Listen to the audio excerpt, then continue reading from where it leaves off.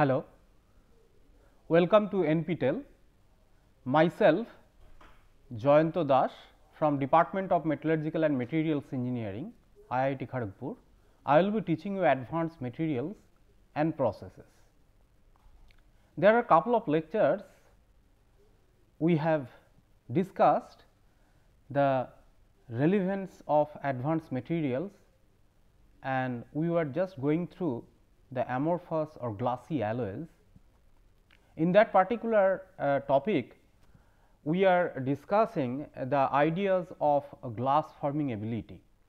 It means that how we are going to characterize an alloy which is undergoing vitrification during solidification, or let us say rapid solidification. And now, if someone design an alloy composition, and how will we compare between other composition, whether the newly designed composition is a better glass former or a worse glass former. In that direction, we talked that the larger the critical thickness means the slowest possible cooling rate, so that we can vitrify the whole melt at a lower cooling rate or critical cooling rate R C, the better the glass former. Okay. Means two composition, one require very high rate of cooling, another one need very slow rate of cooling for vitrification. So, the alloy which need slow rate of cooling is a better glass former.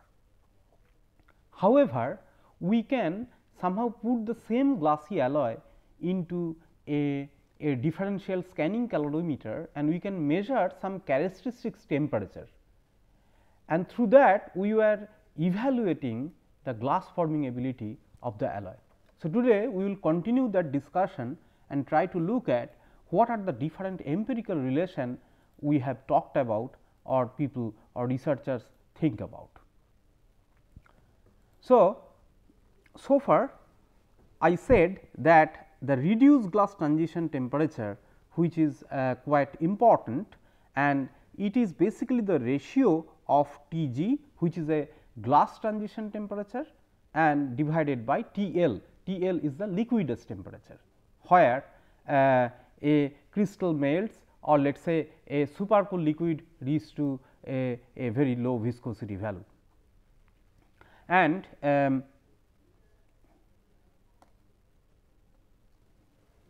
similarly, we can talk about the stability of the supercooled liquid region. What I want to mean, that if we take a DSC trace and which looks like such a way, and here this is the T g and here this is the T x. So, the temperature difference of these two characteristic temperature will give you the stability, and the larger the value of delta T x is, the more stronger the liquid is and more stability of the glass is, or easy glass former is. Okay. So, this is the way we defined the delta T x or parameter. However, we can also very similar way, like the reduced glass transition temperature, people talk about the alpha parameter, which is the ratio of the crystallization temperature and liquidus temperature. And then there are some other parameters like beta parameters people talked about. In this case, here we take basically this alpha parameter, where 1 plus alpha is basically introduced, or let us say some new beta parameter which are considering T g, T l and T x. So, a more we have seen a very important and more reliable parameter which J P Liu has proposed, which is the gamma parameter, where we consider all these three characteristics temperature, because if we keep on heating this liquid, then ultimately it will go to the reach to the liquidus temperature. Okay. So, all these three characteristics temperature of a glassy material has been considered in this particular case, and you can see some of the real value and how is the relevance of these empirical criteria. So, please have a look at this table where let us say maximum thickness of a glass, if it is 1 millimeter, in one case it is 10 millimeter, in another case it is let us say 100 millimeter. Okay. And then you see the alpha parameter value is basically increasing. Okay. So, alpha basically means that this T x, which is the crystallization temperature by the liquidus temperature. So, this means that if the liquidus temperature goes down and if the T x goes up, then we can get a larger value. Okay. And this is a representative of a better glass former, and therefore, on the other hand, when somebody try to cool that liquid and then he find out that the maximum section thickness of that glassy alloy is very much high. Okay. So, these two things are very much well linked. Very similar way that relatively very slow cooling rate we can achieve a larger casting thickness, as I said just few minutes ago. And even though there are many different empirical parameters has been proposed so far, but the meaning or the idea behind the discovery of all these empirical formula is basically the same. Now, if you look at the same glass and measure these characteristic temperature and measure the value or calculate the value of beta. So, here you see that the 1.57 to 1.87 it is increasing. So, the larger the section thickness, the larger the beta parameter.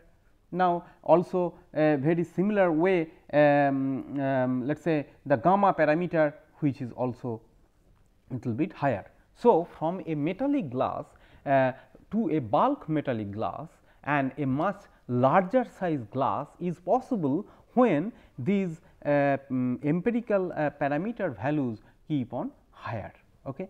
So, this is somewhat very interesting, and we able to characterize all the different glassy alloys and put a marking on them, which one is a good glass former and which one is a bad glass former. Okay. Because ultimately, if we really need to vitrify an alloy, we need a very important parameter, and this important parameter should characterize a glassy alloy and tell us the characteristic of the alloy, how easy to form a glass in this alloy during solidification. Okay. And since these are all let us say empirical formula, and the physicists try to understand in terms of the atomic packing. Okay. So, a easy glass former, how is the atomic packing, or let us say some sort of topology of atomic packing, and in let us say Orr's glass former, how are they. So, along that direction there are many different approaches or let us say models people have proposed and tried to satisfy with their criteria, but I found that these three criteria is somewhat very much relevant. One is the atomic size mismatch. Okay. Means I have element A, element B, element C, and these three elements are mixed with different proportions. Okay. And the differences of their atomic sizes must be a crucial parameter on dictating the glass forming ability of such an alloy. Okay.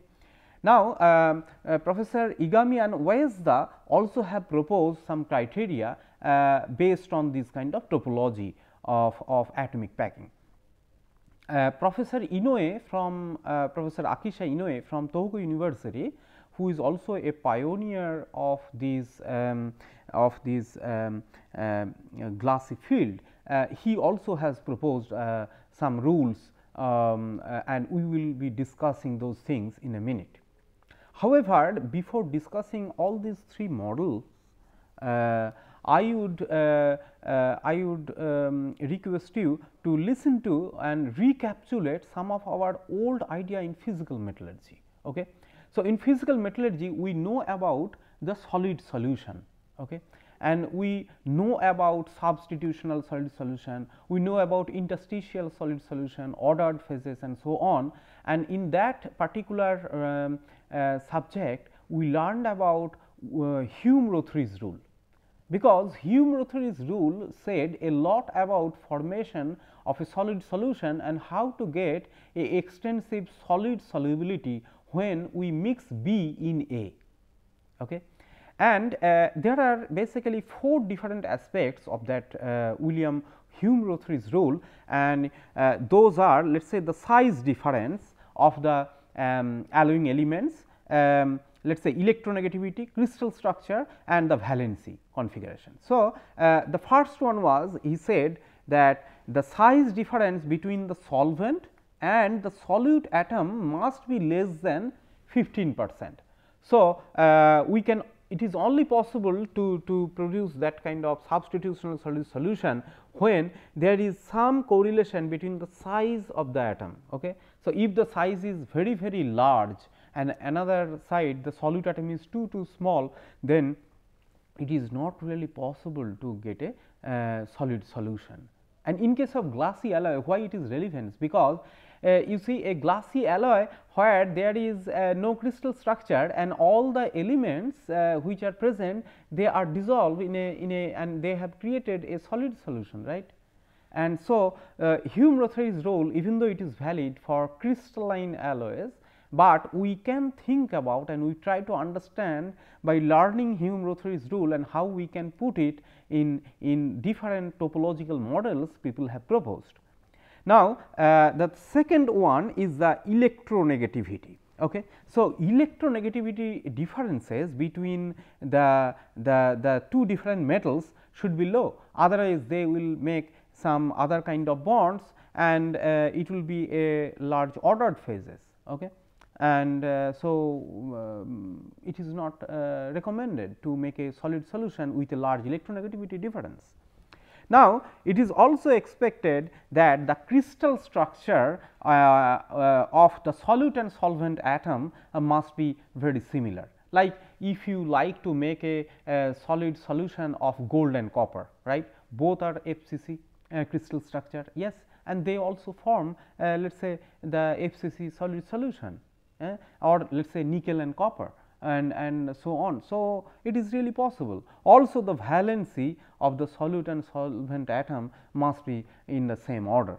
Okay. So, these 4 important aspects of formation of the extensive solid solution in solute and solvent atom by mixing them using this Hume-Rothary's rule is very much important.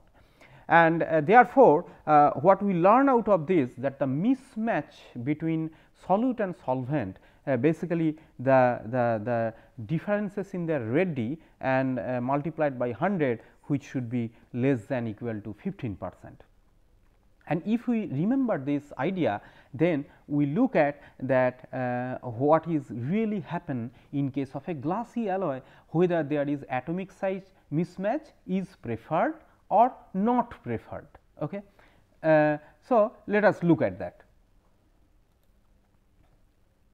Now, if we look at many different glasses, whatever has been discovered so far, you will see there are very general observation. Let us say there are many binary glasses. Binary means basically 2 different element is present in that glass, where the atomic size ratio lie in the range of 0.79 to 1.41, means you see that 41, or let us say here this is a huge percentage, and it does not follow, it seems it does not follow Hume-Rothary's rule, even though they are solid solution. Now, there are many glasses, or let us say most of the glasses which has some values like that, and therefore, this atomic size mismatch or more mismatch is preferred to form a glassy alloy. Okay. And then only probably we can make a cluster, and those cluster will be more close packed cluster, which will give us the stability of those glassy clusters, okay, instead of some crystalline clusters. and therefore, we often call that these metallic glasses follow a anti-Hume-Rothery rule. Okay. In case of crystalline alloy, to form a solid solution, Hume-Rothery's rule is important. However, in case of glassy alloy, these anti-Hume-Rothery's rule or let us say the glassy alloys follow a anti-Hume-Rothery type of criteria. Now, Igami and Ueza, they were thinking about why do not we consider the atomic level stresses that are generated when we mix A, B or C or D different type of atoms. What I want to mean that let us say I may have two different size of atoms and I mix another third atoms, and let us say this atom which was previously there, and they are somewhat like a unhappy, and let us say somebody is occupying more space, they are somewhat like happy. Okay. So, happy and unhappy type of situation, and these smaller atoms are a bit more stressed. Okay. So, in that way we try to make those clusters due to happy and unhappy by mixing happy and unhappy atoms, and there are some critical concentration which is favored to form a glassy phase, and therefore, we can think about these kind of atomic level stresses. And definitely when you think about atomic level stresses, a atom there must be some space around it, and there are some spaces around it, and that volume or atomic volume must be considered. As an example, I can tell you let us say if there are 15 chairs in a class, and let us say there are 15 students, very thin students who are sitting in the class, right, and then I bring another 20 students who are very large size, and then asking them to accommodate in those classes, okay, in the same positions. So, definitely the thinner people will be more stressed, and they will be rather more unhappy, right. And so, the situation is like that kind of funny. And so, here let us say the volume of A type of atom and volume of B type of atomic volume, and the difference if we put, and then let us say the critical concentration or the minimum concentration of B required, and if we multiply it, it should be somewhat like 0.1. Okay. And then only this kind of topology will be created, so that the glassy phase become more stable. And so, you see that whatever these ideas are talking about a formation of a cluster and the stability of a glassy cluster. Here cluster means the atomic level clusters I am talking about, and not only a cluster, but we learned about the free volume also. Okay. And the free volume means the excess volume that a glass has than compared to a crystalline alloys. Okay. And even though there are some free volume, however, how do we pack different atoms with different sizes and then put them together to find out a metastability in that cluster? Now, let us have a look at some other model like Professor Inouye's model. What did he talk about? Professor Inouye said that the glassy alloy must contain at least 3 different components or 3 different elements. The formation of glass become easier with increasing the number of components in a alloy system. This is a very simplified approach, that definitely if we increase the number of elements, then it is expected that the glass forming ability will increase, but it is not true for all the cases, because there are binary glasses developed, yes, instead of 3 minimum component. So, this is a rather I would say a general approach. And now, he also said that a significant atomic size difference should exist, which means basically said that it should be like a anti-Hume-Rothery type of criteria, and the constituent elements in the alloy, and it is suggested that the atomic size differences should be greater than 12%. So, definitely if we really like to make a glass, we must choose elements which has a size difference greater than 12%, okay, than the main constituent element. So, these are the ideas that goes along with the direction of Igami as well as the atomic size mismatch and anti-Hume-Rothery type of criteria. So, there should be a negative heat of mixing, and this is very very important. So, when we mix two different elements, there should be a negative heat of mixing, then only they will be able to form a solid solution, right, and this is very very important. So, among the major constituent elements of the system.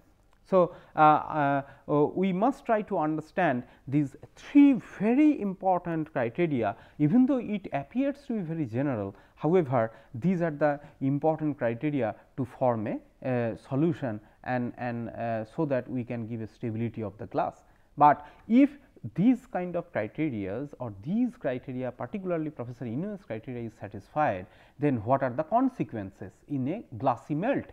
So, that must be we discussed, and let us have a look what Professor Inouye tried to explain with that. He definitely said that the size differences of atomic different large or smaller diameter atoms must be greater than 12%, and there must be a negative heat of mixing. If such situation arises, actually we favor a dense random packed structure, what I was talking so far in terms of atomic clusters. So, if we have atoms with very different sizes greater than 12%, and if they have a negative heat of mixing where free energy is favored, then we can produce a very very dense cluster or very dense random packed structure. And this is not only in terms of topology, because topology talk about only the size. However, the chemical point of view is also important. Here chemistry means that the affinity of different atoms, or let us say A type of atom and B type of atom. So, they are different in their chemistry, and if such a thing happen, then we can have many different configuration, and out of let us say n number of configuration, one configuration will have the lower free energy and which will stabilize in the melt or in the supercooled liquid in order to form the glass. So, that was the idea. So, formation of a liquid with a new atomic configuration. So, we have an undercooled liquid, and I have already created some dense random packed structure where viscosity is very very high, and in case of that kind of multi component interaction in a short range scale, where short range means basically 2 nanometer or less than 2 nanometer in size, then it will be more and more favored. Okay. Now, if such these three important things appear in a melt, then what are the other consequences happen? See, these are very much interesting, that we basically increase the solid liquid interfacial energy, okay. And definitely difficulty will be in the atomic arrangement, because we have already created a very random packed structure. A random packed structure means that the viscosity level goes very very high. A viscosity is high, that means that the diffusivity is low, and diffusivity is low, it means that the crystallization in the melt is very difficult. Okay. So, crystallization become difficult means we can easily avoid or bypass crystallization, and if we think about a TTT curve, okay, and then let us say this is the time log of time and this is the temperature, then we bypass the crystallization. So, this is the crystallization bay and this is let us say the liquidus temperature. Okay. So, this was already discussed earlier, and so we increase the viscosity, decrease the diffusivity, and the necessity of long range arrangement. It means basically to form a crystal we need a long range order. A long range order basically means that we need atomic diffusivity in order to form that long range order, but we are suppressing that ordering in the supercooled liquid. And once that kind of situation appear, we automatically suppress the growth of the crystalline phase. Also, first is the nucleation of the crystalline phase is suppressed, and once these two things happen, we automatically increases the glass transition temperature, and there is a decrease of the Tm and increase of the Tg by Tm, which basically means that a reduced glass transition temperature can be increased, and we can easily form a glass. So, Professor Inouye's criteria, even though it looks very simple, but it tells almost, or it summarizes all the criteria whatever has been discussed by several peoples. And so, ultimately as I said earlier, that delta Tx, which gives us a idea of a stability of the supercooled liquid, which means the Tx minus Tg. Okay. As it increases, the stability of the glass is also increases, means that the composition is a better glass former. Okay. And now, you please have a look at the y axis in two different size. Here this is the T max, means maximum thickness of the cast glass, and here this is the minimum cooling rate required to form the glass. So, as the Tx delta Tx increases, then as the delta Tx increases, okay, so from here to here the required cooling rate is low. Okay. So, here this is 10 to the power 3 Kelvin per second, and here it is 1 Kelvin per second. Okay. So, this is a better glass former, palladium, copper, nickel, phosphorus. At the same time, the maximum thickness from a 1 millimeter we can reach, let us say something like 20 millimeter. Okay.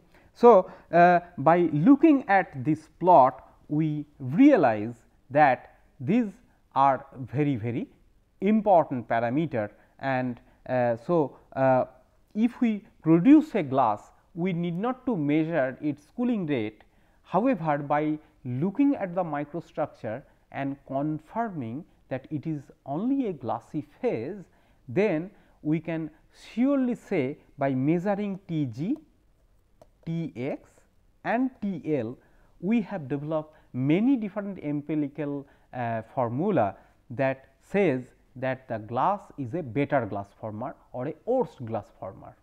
However, before designing a new glass, we can consider Professor Inouye's criteria or atomic size mismatch or Professor Igami's criteria, and look at different elements and calculate their heat of mixing, and then by some computational approach we can design new glasses. So, there are many different glasses which has shown that it is really possible to design some new glass or a better glass by considering both thermodynamics as well as some of these topological models. So, these models are definitely important. However, there are many different criteria, or let us say physical parameters are also important in order to describe the good glass forming ability, and those parameters even though we will discuss in the next class. Thank you.